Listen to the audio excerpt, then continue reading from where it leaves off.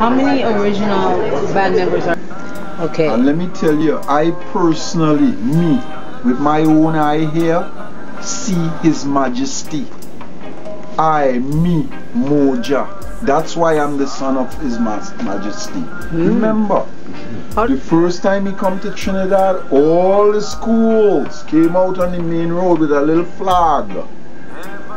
And I was the youth. Wave that flag. I saw His Majesty personally. Just remember that. Okay? So when man talk about Rastafari, I see the man. That's right. Okay? I have no picture at that time. I was small, maybe what, 8, 9 or whatever. You remember that? Oh, but that's significant for everybody to remember. His Majesty coming and they get all the school in the area. I didn't know nothing about Ethiopia, nothing. Right. But they give us the little flag, 2 flags. A national flag and an Ethiopian flag. Right. And His Majesty come from the airport, if you know Trinidad, and he come on the main road where everybody lived, the main road on both sides. And there's a convertible car. And His Majesty just doing so. And I didn't understand the significance of that then. Right. It's when I get to be an elder person, I realized I was blessed. Because then my granny used to tell I was a dada. You know what is a dada?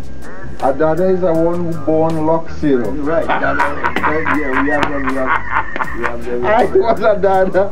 She say, you was a dada. I don't know what that meant, all of that. So, you see, I took my rightful claim, you know, as a son of Selassie.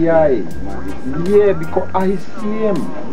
You know that generation. Yes, and that generation will soon go. There will be people in the Caribbean who can't say that they see. Jamaica had that opportunity too. Right. And I mean, I'm sorry that it didn't happen throughout the Caribbean, but the Trinidad and Jamaican experience is testament that we did see him. He was alive. We saw the man. Tangible. Yes, so that is spreading right through the Caribbean.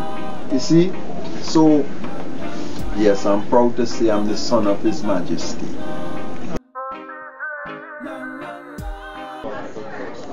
How many original band members are in the